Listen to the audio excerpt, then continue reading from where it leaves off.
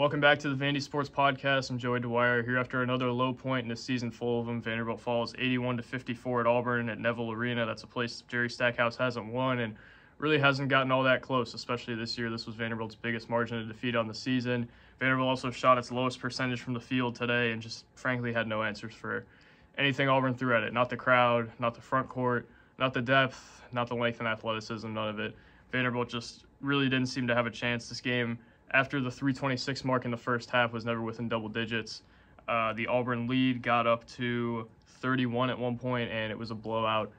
In essentially every facet of the word, Vanderbilt should never be shooting 26.8% from the field against a team in the SEC, nor should be shooting 23.5% from three-point range. Vanderbilt's going to have to get even with the three ball. It's two undermanned in the front court, which we'll talk about. It's two undermanned in terms of its depth. It's got to hit threes, and Vanderbilt still has yet to shoot above 40% from three in a game. It's been, 5 or 6 games in a row when Vanderbilt hasn't shot over 40% from the field.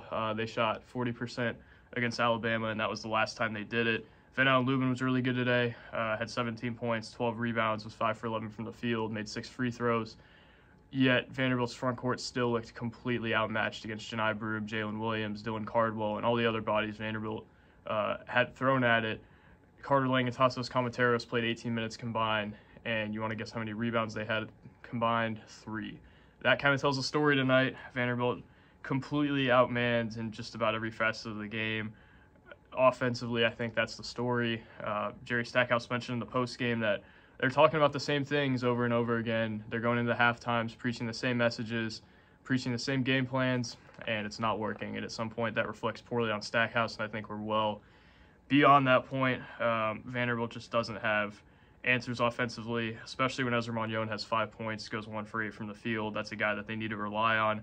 Tyron Lawrence went 2 for 11 from the field. Luckily, he got to the free throw line 11 times and made 8 of them.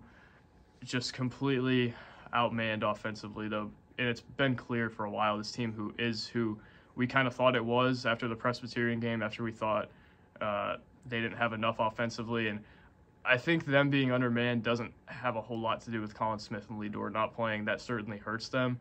But you just look at their roster, and I don't really know where the depth that they were projecting comes from. And I'll admit I was a victim to that as well. I thought they had more capable bodies and more skill sets, but it just hasn't shown up whatsoever yet. And I think that's abundantly clear. We'll talk more about that, but I want to shout out our presenting sponsor for basketball season, The Wash House. Are you dreading laundry day? Is it stealing the time to do the things you truly enjoy? Let the laundry professionals at The Wash House take care of that for you. With 2 convenient locations in the greater Nashville area, just drop off your dirty laundry, and our professional attendants can give you back the one thing you can never have enough of, which is your time. Within 24 hours, you can pick up your nicely folded, fresh and clean laundry ready to be put away.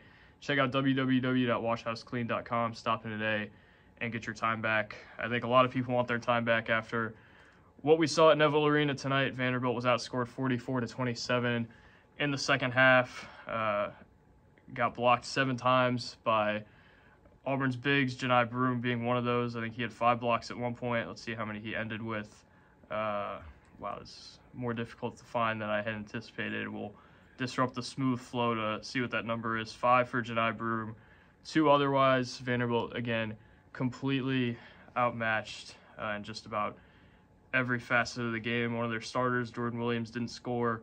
Evan Taylor was okay, had 14 points on 4 of 9 shooting, a little bit inefficient. Tyron Lawrence, again, 2 for 11 from the field.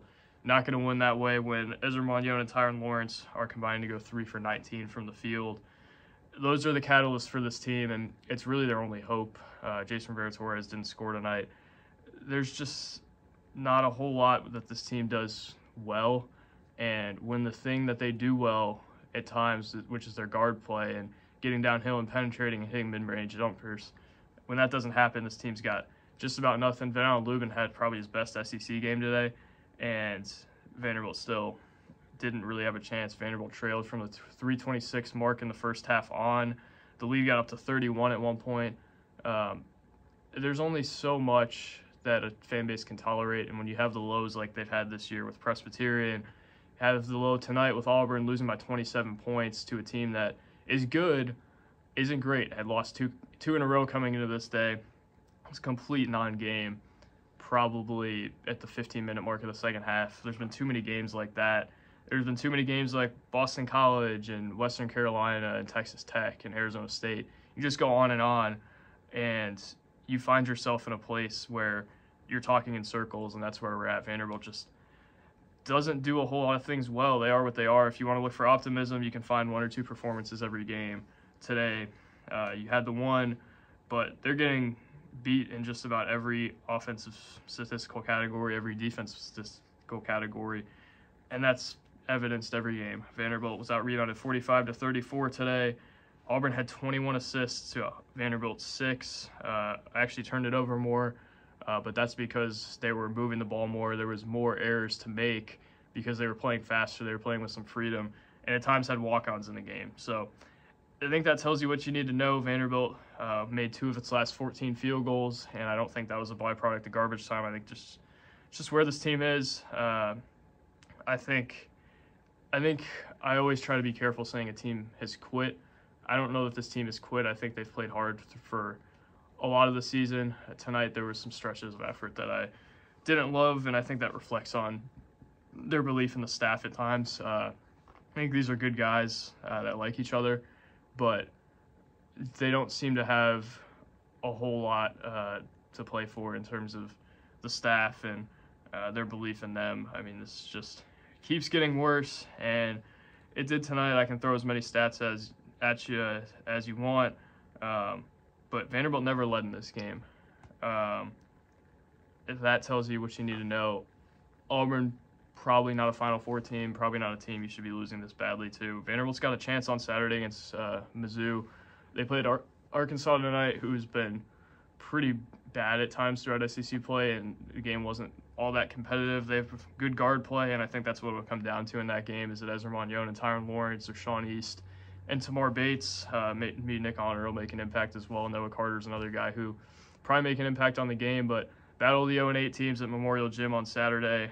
Vanderbilt's going to have to be a lot more precise offensively. It's going to have to bring it a lot more tonight, and it's got to embrace physicality a little bit. I think Evan Taylor brought that up to us after the Central Arkansas game, and that is still something that's being brought up by Stackhouse as an issue. You just look at the stats, and that's apparent as well. Jalen Williams had 21, 7 for 9 from the field.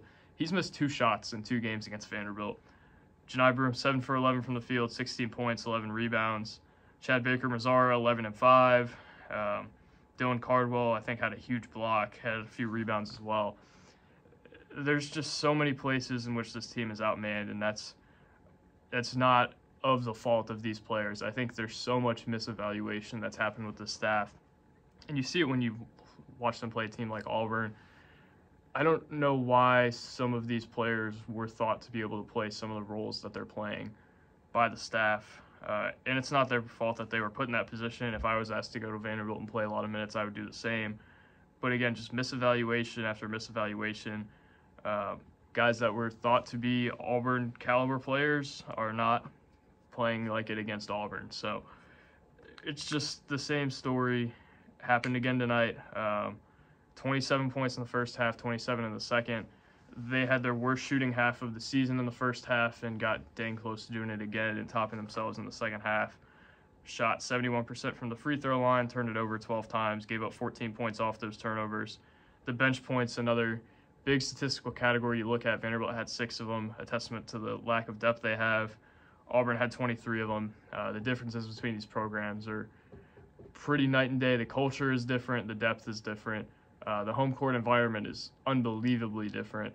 And again, another low point in a season full of them as Vanderbilt moves to 0-7 in the league, 5-15 as a whole, as it tries to find a way to get its first SEC win against another 0-8 team on Saturday. But that team has been better than Vanderbilt throughout this year, and I think will be favored over Vanderbilt.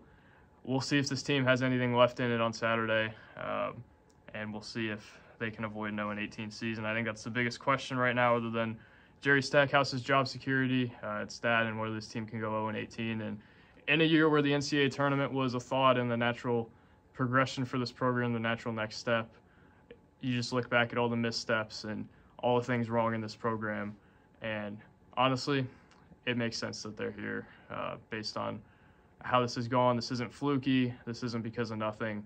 it's because there's misevaluations, there's problems building the culture, and there's a lot more problems than those two things that I'm sure I've shared before, and I'm sure I'll share again. Thank you guys for watching. God bless, and we'll see you at Memorial on Saturday if Vanderbilt can find a way to avoid the monkey on their back, the 0-18 season. It's 0-8 in the league now, and could be 0-9 on Saturday. Could find a way to win, though. We'll see. Again, God bless. Thank you, guys. Thank you to Wash House. We'll talk to you later.